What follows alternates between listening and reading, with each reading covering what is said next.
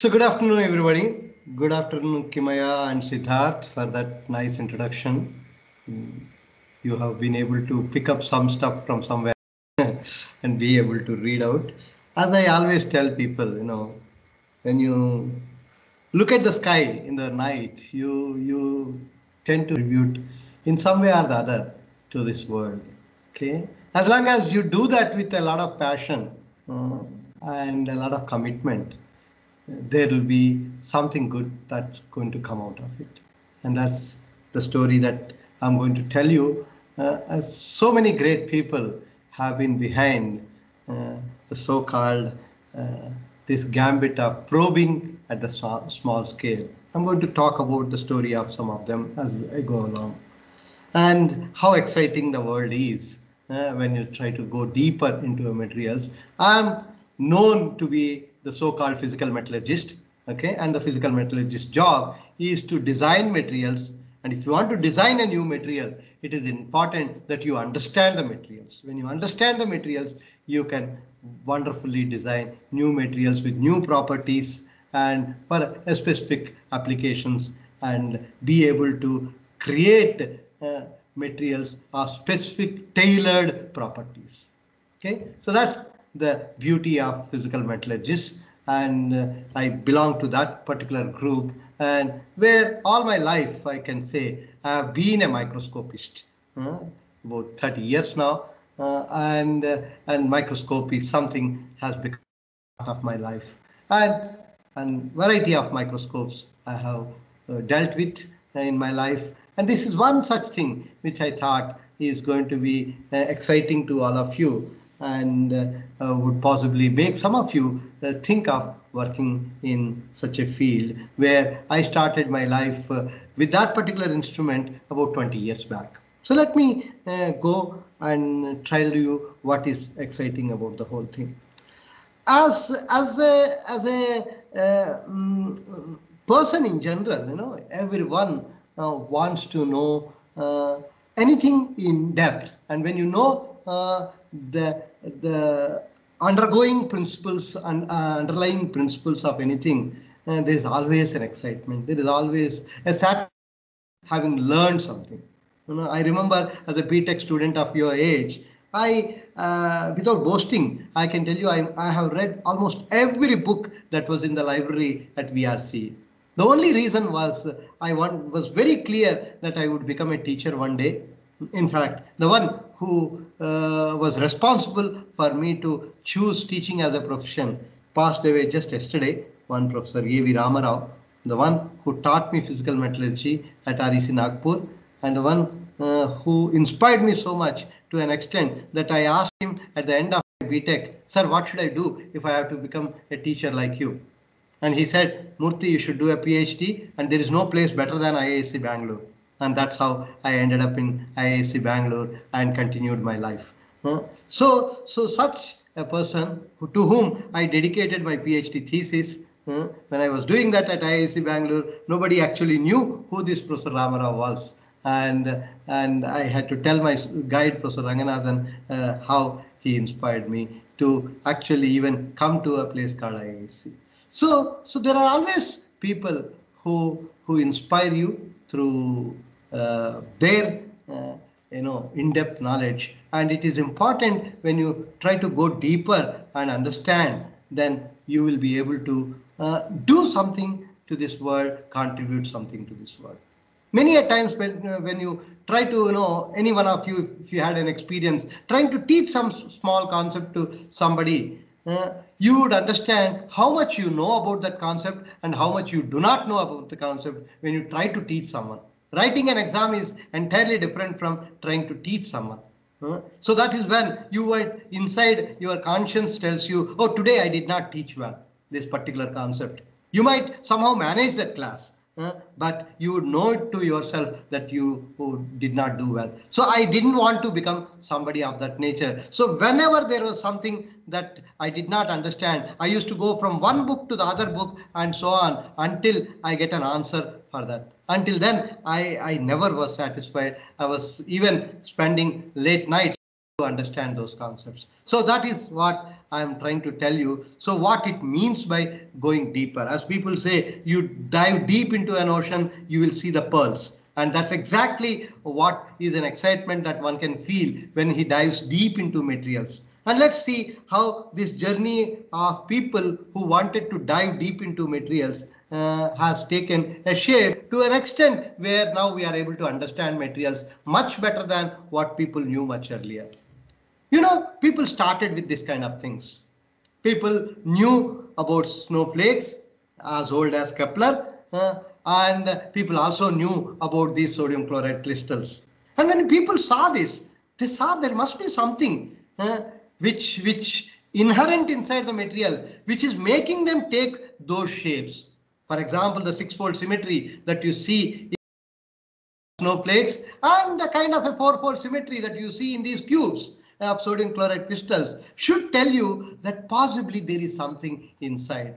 And that's the reason why people thought that external morphology has something to do with the internal structure, internal arrangement of atoms, though people did not know. People had to wait almost up to the X-ray diffraction being invented by people until they come to know what it means by structure.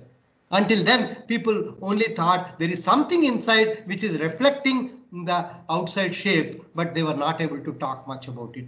And at some stage, people, once they started knowing that there is something called structure inside a material, they started classifying materials into two groups. They called it as crystalline materials and amorphous materials.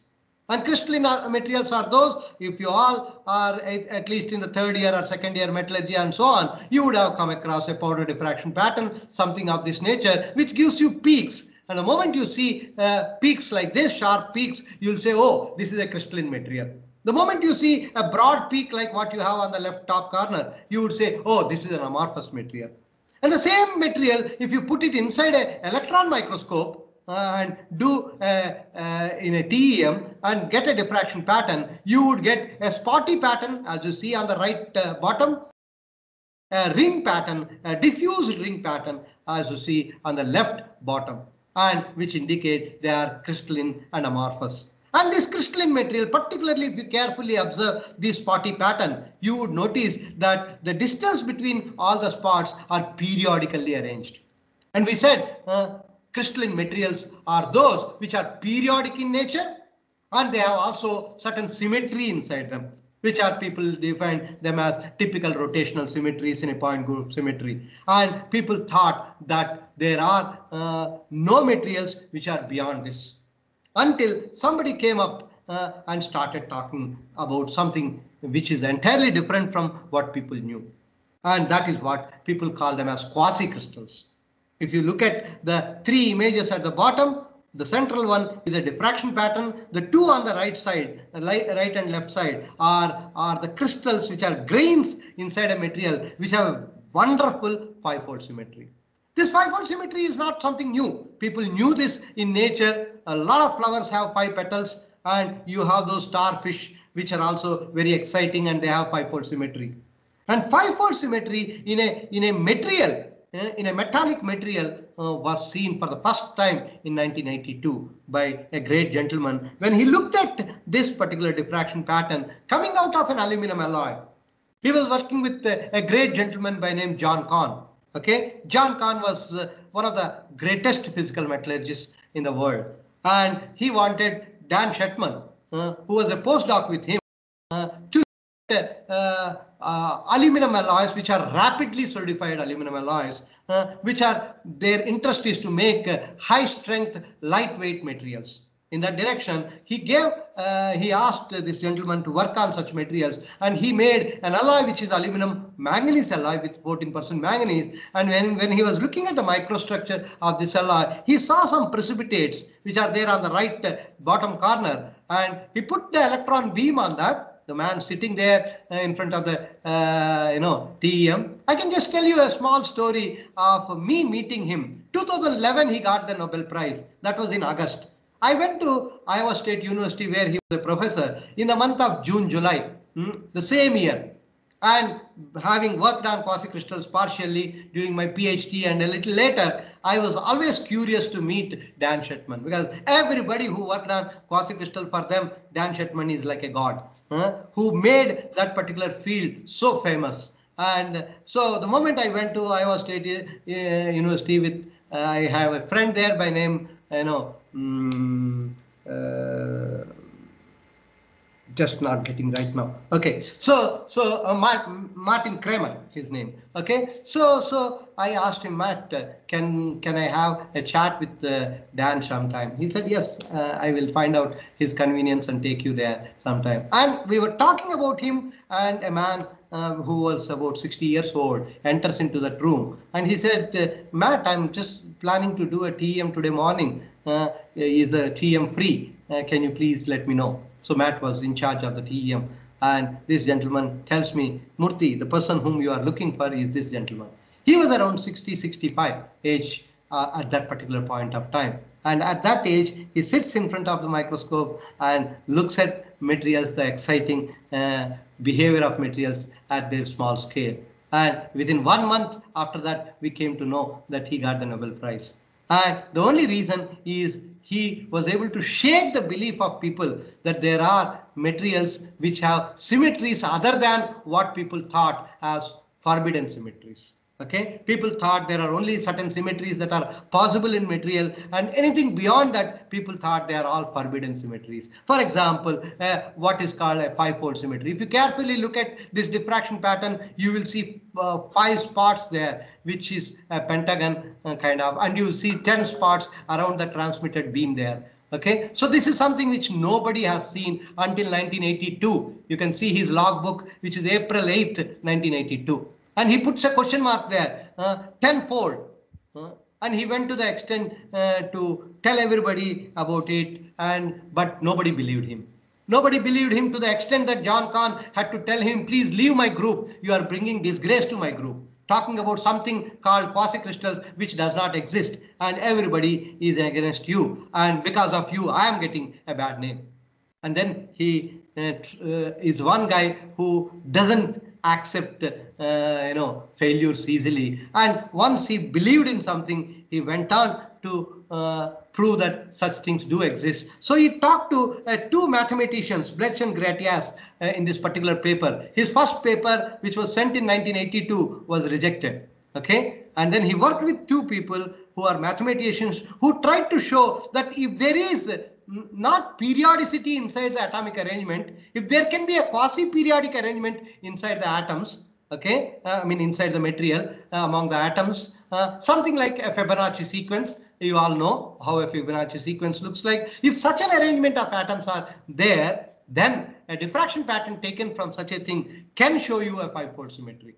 And with that proof, they were able to get this paper published in 1984, almost 2 years after he actually saw the whole thing.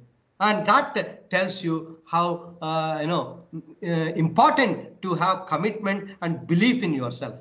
Okay, to the extent that people have changed the way people define crystal. Until then, International Union of Crystallography used to define crystal is something which is periodic, full stop. Okay, and in 1991 they have changed the definition of a crystal, and now crystal is defined as a solid which has a discrete diffraction pattern. That's it. Okay, and the moment it has a discrete diffraction pattern, there is an order inside the material. Okay, so that's what Professor Ranganathan, my supervisor, said. The divorce between the order and periodicity is the beauty of Shetman's discovery. Okay, he was able to define that a material can be ordered, at the same time it need not be periodic. Okay, that periodicity need not go along with an order all the time. Is something, a beautiful discovery that came in 1982. All this is because he tried to probe deep into that particular material. And I should also tell you here that how important it is to believe in yourself. Okay, in 1978, almost 6 years before Dan Shetman's paper got published, our people from India, Professor Shastri and Professor Suryanarayana, together with 2 foreigners, looked at an alloy called aluminum palladium alloy and exactly saw a similar 5-fold diffraction pattern. You can see the pentagon here. Okay, and and unfortunately they did not pursue this seriously because their own supervisor did not believe in this. Okay. So this is something in a typical Indian system that when your guide does not appreciate what you do, you tend to drop it off rather than taking it seriously. And that is something that I want to tell to all the students who are sitting here. Believe in yourself. Okay, your guide can be wrong, and many a times possibly it is true that he is wrong, he or she. And it is important to believe in. And if these people have continued, possibly we would have got a Nobel Prize, which we have lost now. Okay, so this is something that I think is a lesson for all of us to know that we should believe in to whatever extent anybody comes against your beliefs. It's that something which is a very, very important thing in any scientific discoveries. And then this whole concept of trying to see deep into the material is not something very new. People long back itself, people were working on this. People came up with a small microscope. I do not know if anybody knows who was the first to bring a microscope. This microscope that you are seeing in front of you was attributed to Galileo. All of us know Galileo is we attribute him to a telescope. Okay, but here is something which I also came to know much later, that yes, he is the one who brought the first kind of a compound microscope. With that, people started seeing small things. Now people are going to the extent to talk about 4D microscopy, not even a 2D microscopy anymore, trying to see how time plays a role in microstructural evolution, and trying to look at, for example, nucleation and growth, how nucleation happens, how growth happens in front of your eyes. You can see this with what are called in situ microscopy. A lot of great microscopists are working on such in situ microscopy. And we are all, as metallurgists, second year physical metallurgy, we all would have seen this microstructure, the so-called perlite. Okay, and again, the issue with such a microscope, when compared to what you have seen in the previous slide, this is a much more improvement, but still the problem with this microscope that you see has a limit of its resolution, which is around 200 nanometers or so.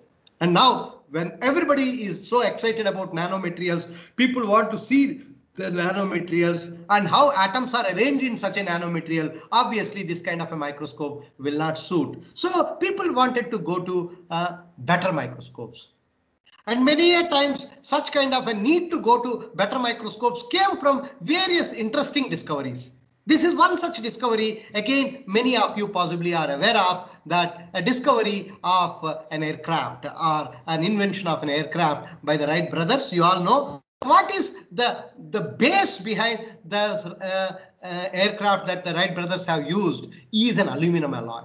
Okay, the crankcase of that particular aircraft was an aluminum alloy. And again, there was a great famous gentleman by name Wilm in 1903 and around that years. He was always trying to make high strength light materials, for example, aluminum alloys. So all of us know aluminum is very soft. Okay, a typical pure aluminum has a yield strength of about 50 megapascal in comparison to a mild steel, which is around 200 megapascal.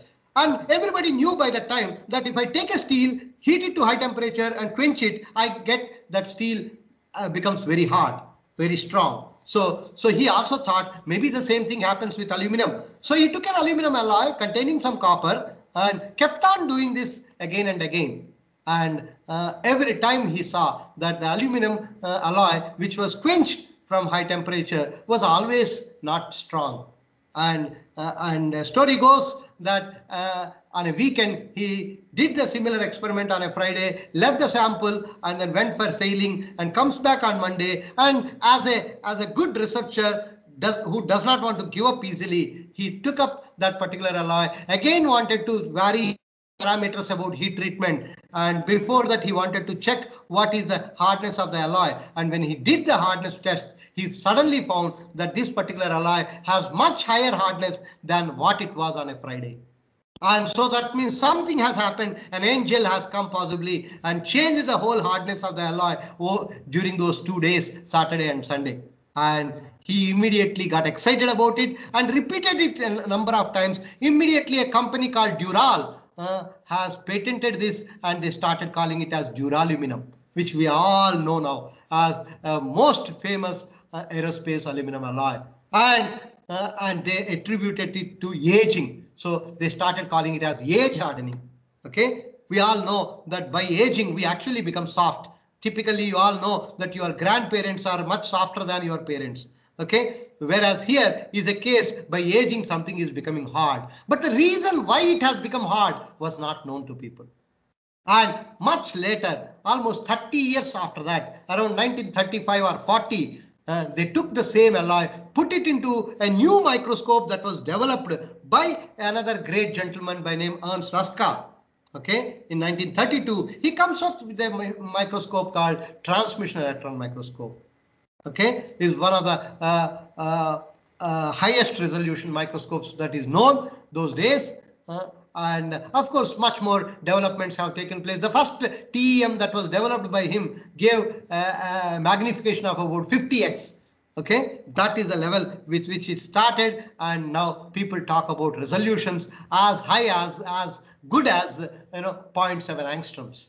And with that kind of a microscope, around 1940, when somebody put this alloy into the microscope, they saw a wonderful, very fine features inside the microscope, which people started calling them as precipitates. And that's how this particular thing is now called as precipitation hardening for a metallurgist. Any industry fellow might call it as a age hardening, but a metallurgist knows why that hardening has taken place, and that is the reason why we use the term precipitation hardening. And such fine precipitate cannot be seen by the so-called optical microscope, and because they have a thickness of the order of around 20 nanometers or so. And that is where microscopes such as transmission electron microscope really became a great discoveries which can demonstrate how the materials are at small scale. Now the whole question of, can I make these finer? Can I do some more alloy design to make the precipitates finer and finer, change the shape of them? Can I do various games that I can play with the alloy so that I can make the alloy better? Not only simply stronger and tougher. Can I do all these combinations? A lot of physical metallurgy has gone into all that. All that was thanks to the capacity of metallurgists to be able to see such small scale. And that led to a variety of microscopes to an extent that now we have something called Titan with us. In India, at least there are 4 or 5 Titans, and the first one possibly came to TA for Bombay, and this is the Titan that I am talking about at IIT Madras, which can show you, give you a resolution of 0.7 angstroms, less than an angstrom. What you see on the right bottom are what are called silicon dumbbells. The white dots that you see are all atoms of silicon seen inside the microstructure, inside a microscope of this nature. And this has become very popular, and these are called aberration corrected microscopes. Earlier years, when people were working on TEM, they always knew that the high resolution of a TEM is coming because of what is called small lambda. And they knew that the lambda and the voltage have an inverse relation. So if I want a smaller and smaller lambda so that I can get a better and better resolution, people thought the best way is to increase the voltage of the microscope. So from a typical 100 kilovolt microscope, you have even microscopes which are called 3000 kilovolt microscopes. I have seen one such microscope in Japan where people used to call it as overnight express, because that microscope was used only in the midnight. Okay, the reason is there is a railway track going very close to that particular university, that during the daytime they realize that whenever the train goes, the resolution is affected. Okay, so as a result, they used to wait for a calm time where the trains are not running between, let's say, 10 o'clock in the night to early morning, let's say 5 o'clock in the morning. That was the time people used to actually use that microscope. So that is a level of sophistication needed to use such microscope. But later people realized that in spite of such a high voltage, and a very small wavelength, even a 100 kV microscope gives you 0.04 angstrom wavelength. Though it gives you 0.04 angstrom wavelength, the resolution that a 100 kV microscope typically gives you is of the order of around 5 nanometers or so. Okay, 2 to 5 nanometers, I can say. Okay, which is much larger than the wavelength of the electron beam. So the people started thinking, what is going wrong? Why, in spite of me having such a small wavelength, my resolution is not equivalent to the wavelength? In principle, you should expect the resolution as close to the wavelength as possible. Then people realized all the problem is coming because of various aberrations that are there in microscopes. Typically chromatic aberration, spherical aberration, stigmatism. So many aberrations that are there in most of these microscopes. And then people started realizing the best way to get a better resolution is not to simply increase the voltage of a microscope and get a small lambda, because increasing such a voltage, please remember, our typical voltage that comes to your home is 220 volts. From 220 volts, if you are to increase the voltage to 3000 kilovolts, can you imagine how much of a step-up transformer that you need? And so people realized, let me solve the problem in a different way. So they started coming up with what are called aberration corrections. So can we correct aberrations? In a normal optical lenses, people have been able to correct aberrations very easily. Okay, and similar things have happened, and as a result, these microscopes now, the Titan that you are seeing in front of us, are typically called aberration corrected microscopes, and because of which, even with a typical 300 kV microscope, you can get a 0.7 angstroms. Of course, they are very expensive. Okay, this particular microscope, which is in front of you, costed us approximately about 20 crores. To set up this particular microscope, and a normal TEM would cost you about 5 crores. So it's almost 4 times costlier than a normal TEM. And with such kind of microscopes, people are able to get wonderful, images of atoms, for example, inside a material. And what you see very nicely here, these spotty patterns, where if you carefully look at it, there is a 5-fold symmetry here. Okay, pentagons you will see everywhere. So this is basically a quasi-crystalline material. It's an aluminum copper, iron alloy, which shows this kind of a high resolution image, where each dot, white dot that you are seeing, is an image of an atom, and people are able to get that kind of a fascinating arrangement of atoms. And people also developed variety of other microscopes. TEM is not the only microscope that can give you atomic resolution imaging. There are other microscopes. People were always excited to find out, can I see things at a small scale? This is one such microscope, which is called atomic force microscope, where if you put your hand under the microscope, you can start seeing, this is the hand that I'm showing you here, and at a higher magnification, you will be able to see the blood cells, and you can also see the helical nature of the DNA and the molecules in the DNA. All this can be seen easily in an atomic force microscope. And people have started getting excited about such small things and started making materials out of such small things, and also started making products out of such small particles, which are now called nano products. Okay, a variety of products starting from cosmetics that many of you possibly use, to a variety of electronics applications, or name anything. You have healthcare. Everywhere you have these nanomaterials entering into our lives. For example, I do not know if you have used a Colgate whitening toothpaste today morning or a Pepsodent whitening toothpaste, you already used nanoparticles. Okay, so there are nanoparticles everywhere around us in quite a number of various products that we use nowadays. And all this is still not very new. A lot of people seem to have known this long back. For example, what you see, these colorful images in window panes, these are all glass panels in windows in old churches, and all these colors are coming because of what are called nano emulsions. Okay, people knew that if I take gold, for example, the glittering yellow color of gold comes only when the grain size is more than 100 nanometers. The moment you make the grain size 50 nanometers, it becomes greenish in color. If you make it around 25 nanometers, it becomes reddish in color. And if you can make a gold nanoparticles of 10 nanometers or so, the gold can be black in color. Okay, so you can completely change the color of a material. This is, for example, that you see in front of you. It is simply all these colors are coming because of particles of silica, SiO2, suspended in water. Okay, only difference is the size of the particles are different. So depending on the size of the particles, you can get different colors coming out of it. These are all now very well known to people. Not only simply optical properties, magnetic properties, mechanical properties, many of these properties can be tuned by making the size smaller, and we call it as what is called size dependent properties nowadays, and a lot of people are excited. Even olden days, it seems, this has been well known. Whether it is happened, incidentally or accidentally, we do not know. But, this is one such example I can tell you. Of course, India, we are all proud of being metallurgists. I can say that this particular iron pillar that you see in Delhi, the so-called rustless wonder, almost 1500 years back, it was standing in open air for 1500 years without getting rusted.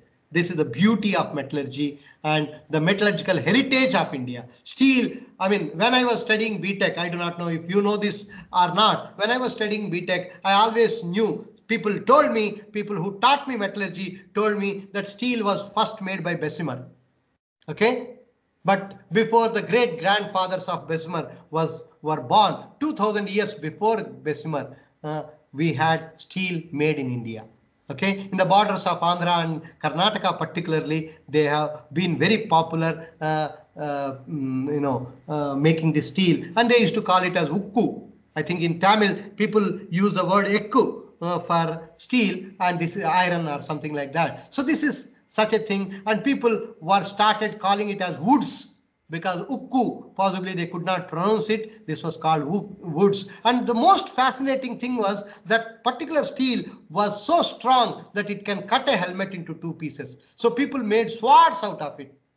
Again, more importantly, not only the material was so great, I can say that the manufacturing process that people knew those days was fascinating. You can see any sword is like a sheet of metal.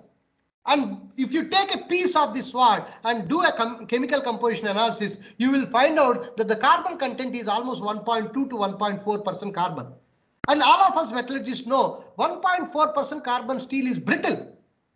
But if you want to make a brittle material into a sword, and if you start hammering it, it will break into pieces. So people knew the whole technology of the so-called thermomechanical processing of how to convert such a high carbon steel into the form of a sheet of metal without casting it. Please understand, these are all not cast. They are something like a forged materials. Okay, or hammered materials. I don't know how the technology was. We are talking of 2000 years old technology. Fascinating metallurgists that we had. I mean, whenever I keep thinking about this, my joy of being a metallurgist grows manifold. And now people started making such materials in a small scale without much difficulty. This is one such a work that we did with CVRD Avadi, where they said, sir, we have, whenever we want to make armor plates for all these battle tankers, and we see that when we use a steel, typically the welded joint is very brittle. You fire a bullet, it pierces through the welded joint. They said, can we do something? And that is when we took up this, and basically through thermomechanical processing, we converted the microstructure of the steel into extremely small scale. This is like a nanostructured steel, if we can say, or call it as nano steel. Quite a number of people, for example, Badesia calls it as nano steel, and one can easily do this nowadays. And with that, if you look at the stress strain diagram, the area under the stress strain diagram tells you how tough the material is. And with that, if you can now make the steel and then weld the steel, not only the base metal, but also the welded joint, you fire a bullet, nothing happens to it. Okay, so this is the way one can demonstrate how a nanotechnology can be used in real life examples, and a lot of people have taken up this into a big way. And quite a number of examples I can show you like that. This is one such example where, again, we worked with a DRDO lab called ARDE in Pune. okay, where they use piezoelectric materials for what is called structural health monitoring of submarines, for example. Okay, and piezoelectric material, which is PZT, lead zirconium titanate, for example, all of us are aware of this material. The dielectric constant of this material is the most crucial thing. And a normal piezoelectric material gives you a dielectric constant of about 2000, whereas when we make it nano like this, each of these particle is extremely small. You can see the scale here, around 10 nanometer kind of particle sizes we are talking. At that level, 10 to 30 nanometers or so, you get extremely high dielectric constant. With that, the sensitivity of the piezoelectric material increases to such an extent that when you use it for non-destructive testing, for example, all of you know ultrasonic testing where these piezoelectric materials are used, you will be able to see much smaller defects much more easily. As a result, an early warning can be easily given. So that is how we have been able to demonstrate that you can increase the sensitivity of a ultrasonic tester by almost 50 times by using such a nanocrystalline material. Not only that, it also has a special property of what is called energy harvesting. For example, you know a piezoelectric material, when you compress it, you can generate electricity. So if you can make this into the form of something like a small pellet, like a 1 rupee coin, and put it into your shoe, and as you keep on walking, you can generate electricity. This is another important application that the DRDO is using these materials for, and one can demonstrate. In fact, if you can make it into the form of a mat and put it at the entrance of a big shopping mall, you can possibly, as people walk over that, you will be able to generate electricity and possibly, use it for, lightening the shopping mall. So like that, a lot of great things can be done. All this is possible because we are able to see materials at small scale and be able to design materials because of such kind of a knowledge that you gain by seeing that small scale. Now I enter into the real topic of today, where people wanted to, they were not happy with whatever they have seen. They said, all that the TEM shows so far is only a 2D image. Can I see it in 3D? Atomic arrangements in materials. And that's how the whole concept of field ion microscopy started. People wanted to see how atoms are arranged on various surfaces. Okay, this is again, we are happy that there is an Indian associated with this, Kanwar Bahadur from NPL, who was working with Professor Muller in Penn State, and he was developing what is called field ion microscope. And a field ion microscope gives you images like this, where each white dot that you see here is nothing but an atom on the surface of something. This is a platinum. You can do it with every material. The reason why people were interested is, for example, if you are talking about catalysis, the catalytic property of a material or the efficiency of catalysis depends on how atoms are arranged on a particular surface. Certain surfaces are more catalytically active, but certain surfaces are not. So can I find out what is the correlation between catalytic activity and arrangement of atoms on a particular surface? So people were trying to use this.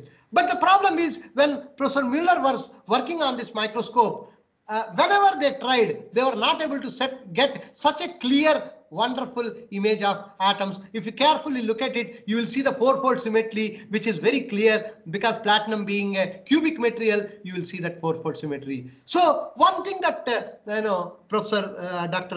Kanwar Bahadur felt was, possibly we are doing all this. They put the sample inside. They are trying to use the field ion microscope to be able to see the atoms, but the atoms are not able to show very sharp images. He thought the reason could be because the atoms are vibrating. He thought, let me somehow dampen their vibration by cooling the sample.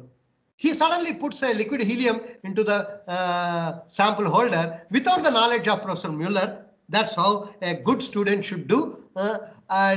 Because many a times if you tell to your guide, he may not allow you to do certain things. So he put it, and immediately he saw in front of him a wonderful image of the atoms, and immediately he calls his professor, and the professor was so excited to see this kind of an image that came out. So with that, the whole concept of field ion microscopy started. The person who is standing here on the right side is my own professor, Professor Ranganathan, who during his PhD days was working on field ion microscopy. I am so fortunate that somehow my life also brought me into this field without my knowledge. When I joined for PhD with him, I mean, it was, I always tell to people, it was like a love at first sight. The first lecture I heard of him, I thought if I do my PhD, I should do only with him. I had a PhD offer from Cambridge. I just threw it and stayed back at IIT Bangalore and worked with this great gentleman by name Professor Ranganathan. And now people started talking about even the previous image that I showed you of a field ion microscope is still on a surface only. Can we see them in a 3D? So that brought people to what is called tomography. Now tomography is well known. Okay, people talk about CT scans. Okay, in medical imaging. And can we do a similar CT scan at the atomic level? The only problem with normal CT scans is that the resolutions is very poor, almost like a millimeter of resolution or at least 100 microns resolution or so, the typical tomography that we know. And can I get a resolution of the order of an atomic size? And that is how people started working from the field ion microscope towards what we now call it as a local electrode atom probe. In 2002, Tom Kelly comes up with this particular technique called local electrode atom probe. And with that, now we have these microscopes, okay, which is one that we established at IIT Madras in 2017, where if you see the right side, what you see is something rotating there, which is a tip of a metallic sample, where every dot that you see is an atom.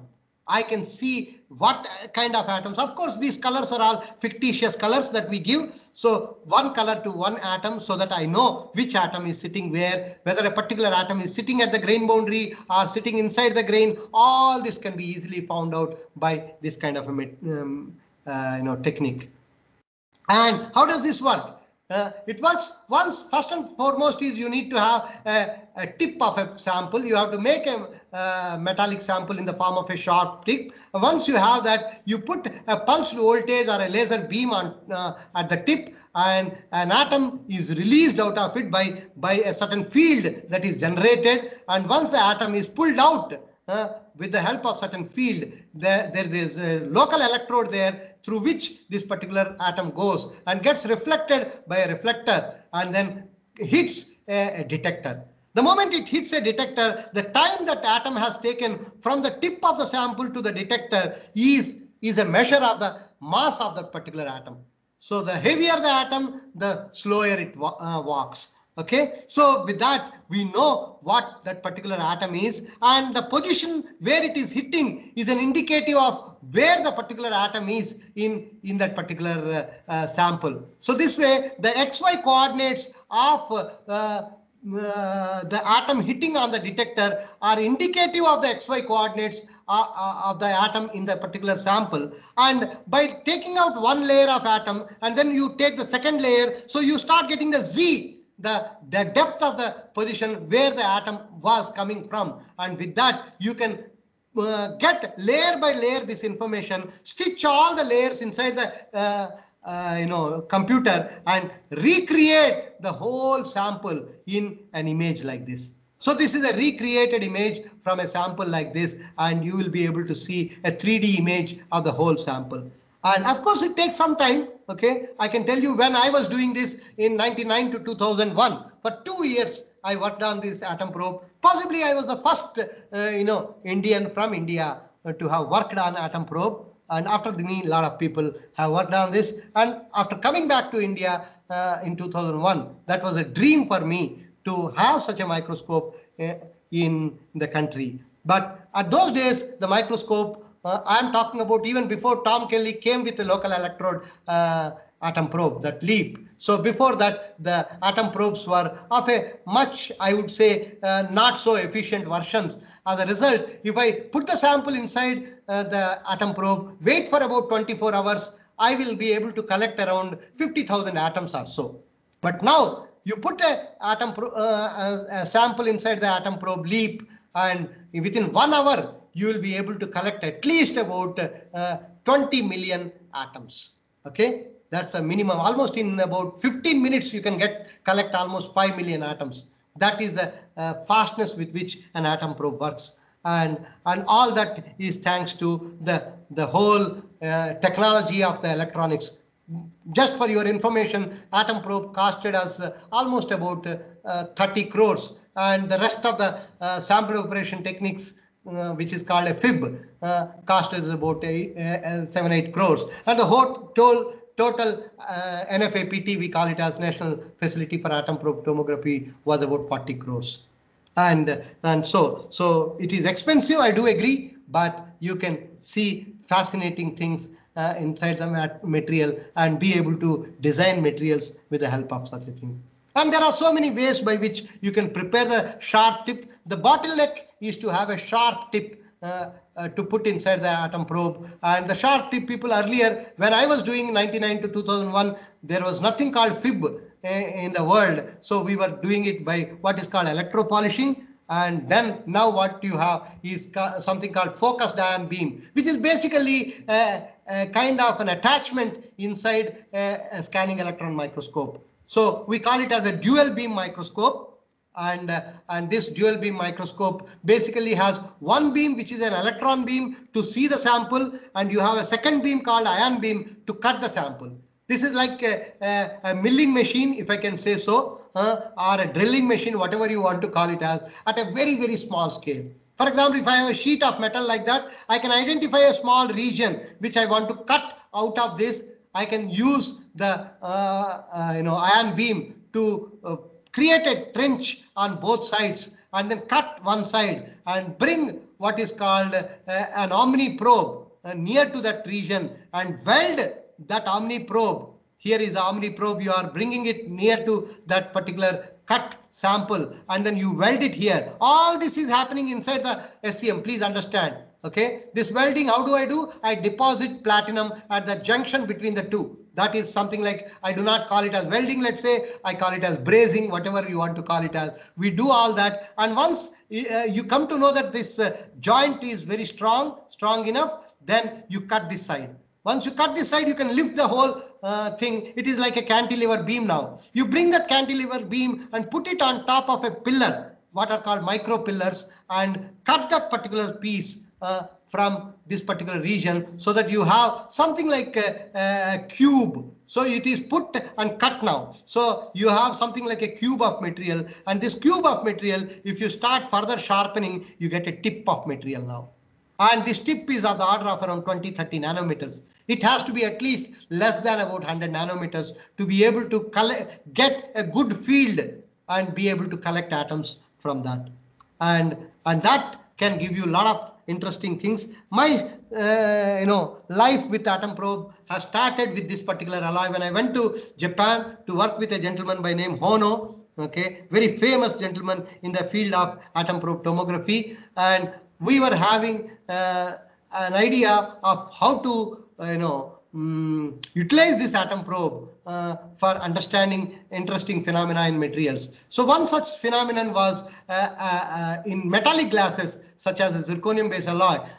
People realized that depending on who is making the metallic glass for the same composition, somebody, when he heats this metallic glass, he used to see that there are certain crystals coming out of it. When somebody else was making the metallic glass and heating it, he started seeing that there are some quasi-crystals coming out of the metallic glass. The composition of the alloy was exactly the same. So there were two groups, one in Germany, one in Japan. Two groups were reporting two different results as a result of heating that particular glass. So I thought it has something to do with oxygen, because zirconium has a great affinity to oxygen. So I thought, while making the alloy, if one is not careful and a lot of oxygen goes into the material, then possibly it can change the whole kinetics of crystallization of the glass. So what we did was we made 3 alloys with different amounts of oxygen inside, and when you do an X-ray diffraction, all of them show that it is glass. But the moment you put these three into a DSC, differential scanning calorimeter, and heat it, you will see one of them gives you only one single peak. The other one gives you two peaks. The higher the oxygen content, you start getting a two peaks. And when you want to know why these two peaks are, the one with a lower oxygen, when you put and heat the sample inside a DSC as a function of time, at a particular temperature, this is at 400 degrees centigrade, you see an amorphous alloy becomes a crystalline and you get crystals of Zr2CuAl. Whereas if you take a high oxygen containing alloy, the alloy first becomes a quasi-crystal. The peaks correspond to quasi-crystal. You may ask me, how do you know, sir? I am going to tell you within a minute how I come to know. And then when you heat it further for a longer period, you get crystals. So the final stage is the same in both the cases, excepting that there is an intermediate stage where you start getting a quasi-crystal in a high oxygen containing alloy. And if you do a TEM, you will know much more easily. A normal alloy with low oxygen content gives you crystal, and you do a diffraction, you easily see the periodic arrangement of diffraction spots in a TEM. Whereas if you take a high oxygen containing alloy and you do a diffraction from each of these particles, the precipitates that you are getting in the alloy, and they give you a five-fold diffraction pattern. The quasi-crystals are found here. There is no quasi-crystal here. There is a quasi-crystal here. So that tells you that there is something oxygen is doing. Oxygen is possibly going into the glass and possibly making some clusters inside which are crystallizing as a quasi-crystal. Possibly oxygen is stabilizing the quasi-crystal. So this is the concept that we proposed, and we wanted to know how to prove that oxygen is inside the quasi-crystals. We tried to do a EDS mapping. It was not able to show, but when we went to the atom probe, we were able to see that there are small regions in an atom probe with whatever little atom probe that we are able to do those days. I'm talking of 20 years back. When the atom probe is being done, okay, we could find that there is a small particle here. Inside the particle, there is a lot of oxygen inside.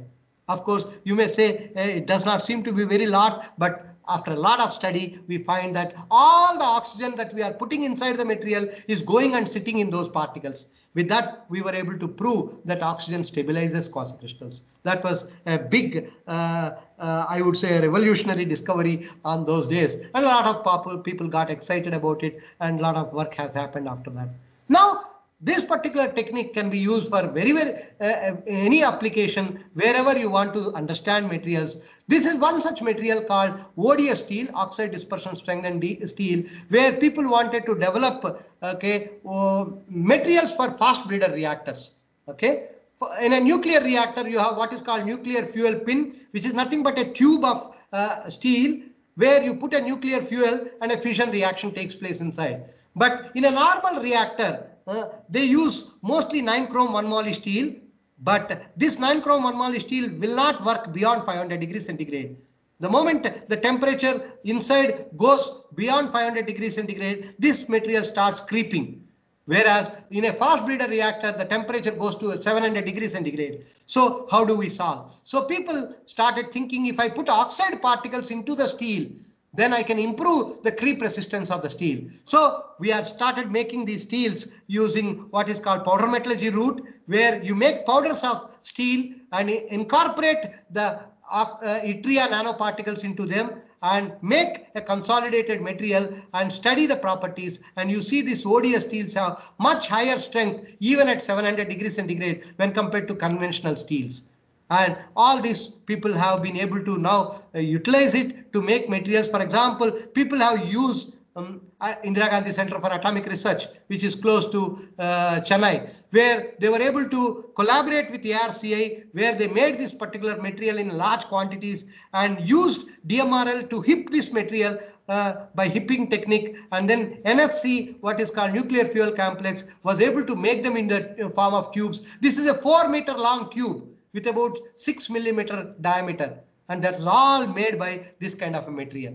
And that now this material is being tested for whether it is a good material, and already there are a lot of good indications that it has excellent creep resistance, and possibly it is one of the very good materials for such application. Not only nuclear, but also for what are called supercritical boilers in thermal power plants. People, BHEL is very much excited about this kind of materials.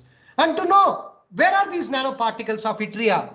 Is that yttria particle that I am putting, is it remaining as yttria or something else is happening? Some reaction is happening. If you want to know, if you take the material into a TEM, you will simply see that there is a particle, nothing beyond that. Okay.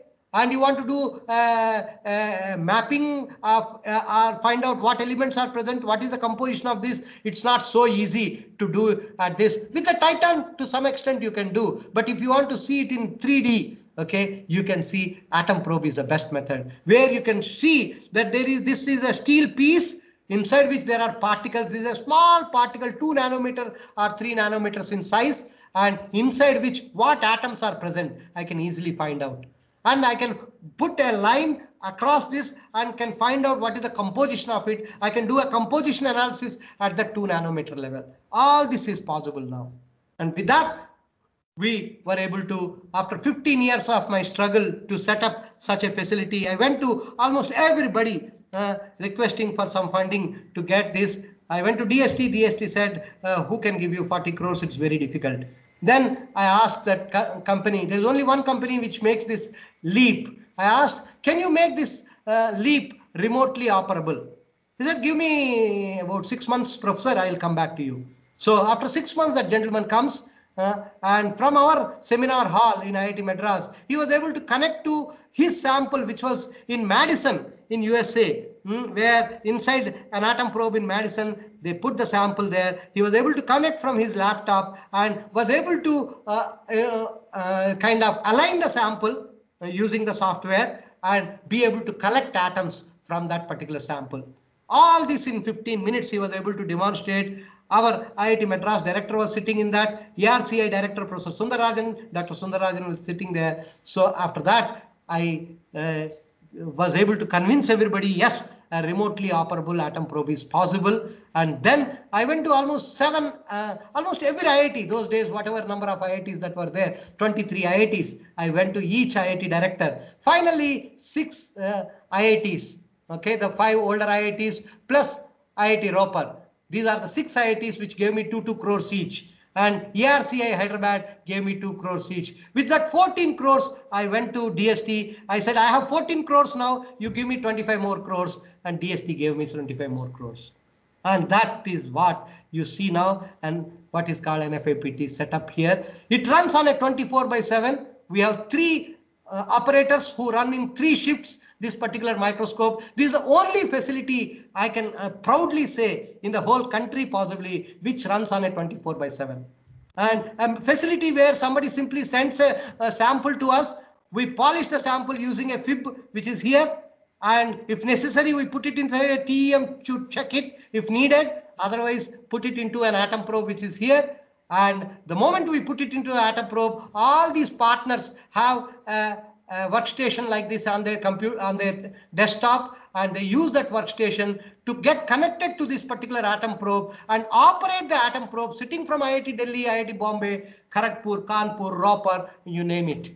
Okay, this is first of its kind. I am delighted to see that we have been able to bring. I mean, my whole objective as a researcher in the country is that whenever I used to see quite a number of students, thinking that everything is green on the other side, and the moment you finish BTech, think of a PhD somewhere abroad. I used to always think that can we not have the best of the facilities in our backyard, in the country, and try to demonstrate to people that everything that you have over there is also here.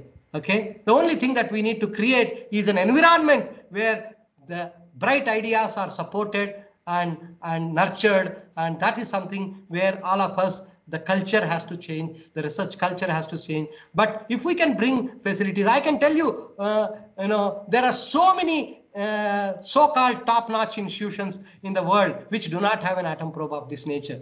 Okay, so that is the beauty. Now, not only IIT Madras, IISc Bangalore has it, and slowly, possibly, some more places possibly will have. Maybe one day IIT Hyderabad will have. Let's see how things go. So it is possible to do that. And a lot of things can be done with such a microscopes facility. And this is one such case. So if I take a sample like this and do a mapping, elemental mapping, the way we do it in a SEM EDS, okay, you can see every atom, okay, inside the material. Iron, tungsten, chromium, they're all more or less uniformly distributed. Yttrium, titanium, oxygen, you see they are segregated into these small particles. Okay. And to tell you that these are yttrium, titanium, oxygen clusters. Okay, Y2Ti2O7. We were able to even find out what is the exact composition, what is the stoichiometry of such a thing at a 2 nanometer scale. Please understand. Okay, this is a beauty and no other microscope can possibly do of that nature. And one can do variety of things. This is another such example of many such particles which can be seen. And this is a high entropy alloy. We wanted to demonstrate that high entropy alloys can have wonderful uniformity inside their atomic composition in the alloy. This is a 5-component alloy. If you put it in an atom probe, you can show that all of them very uniformly distributed, including carbon, nitrogen, oxygen. People can even see hydrogen inside these particular alloys nowadays. Okay, that is the beauty of such a material. But it depends on how you make that such a high entropy alloy. If you use certain casting techniques, you have a tendency of what is called segregation, dendrites and interdentic regions. So there is a possibility of atoms segregating. Again, an atom probe can show you very easily where each particular element is getting segregated. Copper and iron completely get dissociate with each other because there is a positive delta H mixing between those two. So all our thermodynamics can be easily tested from these things at a small scale and design different alloys which can have a good mutual solubility. And we wanted to also know whether there is a grain boundary segregation in this particular alloy, because we were working on diffusion in these particular alloys. We wanted to know whether atoms diffuse faster at a grain boundary when compared to the grain in a high entropy alloy, okay, which has 5 components or 4 components. So to prove that, we wanted to first know whether there is any segregation of any element at the grain boundary. So luckily, FIB, focused ion beam, can be used to find out, to cut a sample exactly at a location where there is a grain boundary is existing inside a material and ensure that the grain boundary goes longitudinally across the material. And once you make such a material, put it into an atom probe and do an atom probe, and you can clearly see that this material is completely homogeneous. There is a grain boundary at the center here, but you will not see any atomic distribution of any particular element segregated at the grain boundary. So to prove that such high entropy alloys are atomically homogeneous even at the grain boundaries. And one can demonstrate this in variety of alloys and demonstrate. You can, once you have the whole elemental distribution, you can choose a small domain that you want. Okay, a small region, and in that region you can get a line scan, you can get a composition analysis, you can do a lot of things inside this, the way you do it in EDS. And you can also see materials which have, let's say, 2-phase microstructures. This is a 2-phase alloy with each phase. It's like a eutectic alloy with a 2 lamellae kind of thing, where each of them is about 10 nanometers or so. And such a thing can be easily seen, and you can see which elements are segregated. Within the 10 to 20 nanometers, you can find out what is the composition, what elements are segregated. So you can do a complete elemental mapping and find out which element is depleted in one phase, which element is enriched in some other phase, and how much of enrichment is there, how much of depletion is there can be found out. And this can be done in a variety of materials. I do not want to bore you with a lot of materials, but it can be done. Even carbon. Okay, for example, all of us know carbon between austenite and ferrite. Carbon gets dissolved more into austenite and less into ferrite. All this you study in physical metallurgy. But can you see it? It is not easy to see all this because carbon is such a small element. In a EDS, you cannot find carbon very easily. But in an atom probe, you can clearly see this is a 2-phase material where all elements seem to be very homogeneously distributed. Iron, chromium, everything. But suddenly you see carbon. In this region, carbon is highly, the right bottom region, you have a carbon segregation, whereas on the left region, there is no carbon much. So that is a ferrite. This is an austenite. Very clearly you can see that. Okay. So all this can be easily said. And I can choose a small line and do a line scan here and demonstrate that there is a carbon enrichment, whereas all other elements are more or less uniformly distributed. All this can be easily done. and one can do this in variety of materials. This is an oxide. Again, in the oxides also one can find out where you have what atoms are sitting where. And this is another, okay, indium arsenide, for example, people call it as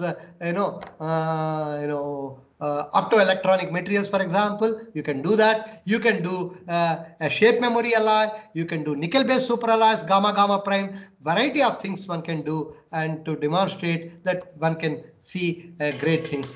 We can also see whether you have certain elements segregated really at the grain boundary in some cases. For example, this is an example where the grain boundary is enriched with sodium and potassium in a particular alloy.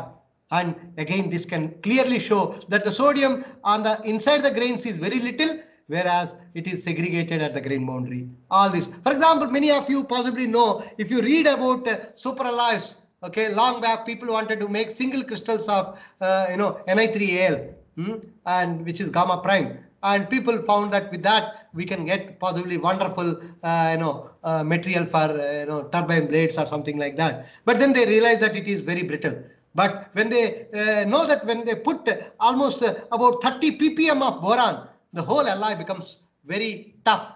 They did not know where is this boron going and improving the toughness. It is here. A technique such as an atom probe can clearly point out where is this boron going and sitting. Is it sitting at the grain boundaries and improving the cohesion at the grain boundaries, which is what has been proposed by people without knowing what is happening, and you can actually see this very easily. And one can use this technology for variety of studies. I divided this into two groups. One, I called it as structural materials, such as high strength steels, precipitation, segregation, okay, aluminum alloys, magnesium alloys, name any alloys, wherever you want to study precipitation kinetics and what elements. For example, all of us know about when you are talking about duraluminum or aluminum copper alloys, when you talk about precipitation, we talk about different stages, okay, what we call it as GP zones, okay, theta double prime, theta prime and theta. And when we talk about GP zones, everybody says, oh, GP zones are aluminum rich, are copper rich precipitates. Okay, copper rich zones. They are not even called precipitates. Why? Because they are extremely small in nature to be even called as a precipitate. Okay, and it is, though people say they are copper rich, nobody knew how much of copper is there inside those GP zones. It is this particular technique atom probe can show you. For example, if you know aluminum silicon alloys, okay, if I add a small amount of strontium or sodium, the silicon needles completely get converted into globular. Okay, we call this as modification. Just 0.02% of strontium can do this. Nobody knows what is this strontium doing. Where is this fellow going and sitting to change the complete morphology of this particular silicon into that. We also know about in cast irons, you can convert a graphite flakes into nodules. Okay, and we know that certain elements can do this. And those elements that are added are extremely small in quantity. And now atom probe can show you where those elements are sitting. And possibly the theory is that, for example, in aluminum silicon alloys, the theory is that that strontium goes onto the silicon particle the moment it nucleates and does not allow the silicon particle to grow along a particular direction to make it into the form of a plate or a needle. And this can be seen using atom probe, and we have been able to do that. And this kind of things can be easily done. And coming into functional materials, you can look at battery materials, hard magnetic or soft magnetic material, ferroelectric materials, nanotubes, for example. What element is filled into the nanotube? You can see catalysis, hydrogen adsorption in a hydrogen storage material, core shell nanoparticles, and you name it, everywhere, nanowires and variety of materials. So all of these can be easily seen using this. So very, very exciting world. I think I gave you a glimpse of what that excitement is. And any of you, as you go into your research, you can utilize this facility that is available and be able to. You just have to put a small proposal and tell people why do you want to use it. If you go to Google and put NFAPT, you will go to a particular website where a particular form is given there. If you download that form and fill up that form and simply say that I want to use atom probe because I think the problem that I am solving cannot be solved by SEM or a TEM, I feel only atom probe can solve. Immediately people will look at that and will be able to take up your sample and help you. Only thing is, because it is an expensive tool, we do not want everybody to put every sample into it. There has to be a certain problem that you are trying to solve which needs atom probe, and then we are willing to take up any such study and help people. And this is a facility open for the whole country, and anybody in the country can use it. And in fact, people from outside the country are also coming and using it. And that's the beauty of this facility. And thank you very much. Now, if you have any questions, feel free to ask me.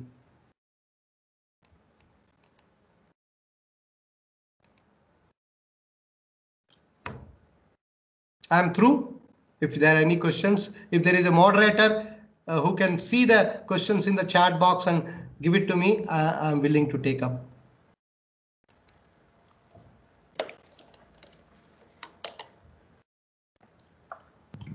Sir, there isn't any queries in the chat box. Good, very good. It was crystal clear, sir, actually. Thank you very much. I do not know. I do not know. We always say that when there is no question from a student, either student has understood everything or did not understand anything. Both are possible. Okay. Okay, good. Thank you very much. And if there are any closing remarks, if you have, otherwise we can close the session. Yes, sir. Thank you, sir, for such a wonderful and informative session. And we are sure that each of us has a lot to take back today. We once again express our heartfelt gratitude for having taken out time from your busy schedule to address us. It was really amazing, sir. Thank you. Thank you. Thank you very much. I'm always there. I mean, any teacher loves the time that he spends with a student. So when students ask me anything, if your teacher has asked you, I would have thought twice. But because it was your student, your colleague who approached me directly, so I could not say no to her. So say thanks to Uma, whoever has approached me. That was the reason why I'm here today. Sure. Thank you very much. Sir, I really feel glad that you accepted my request, and it was really thank you. Thank you very much. Thank you very much. You, sir. Okay, thank you. Bye-bye to all of you. Okay. Thank you, sir.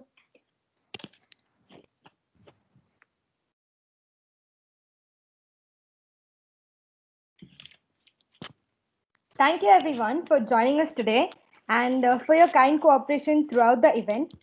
So we're confident each of us must have thoroughly enjoyed and learned a lot from this edifying session. So stay tuned for the upcoming guest lectures in the Aurum series. Till then, bidding you goodbye. Stay home, stay safe.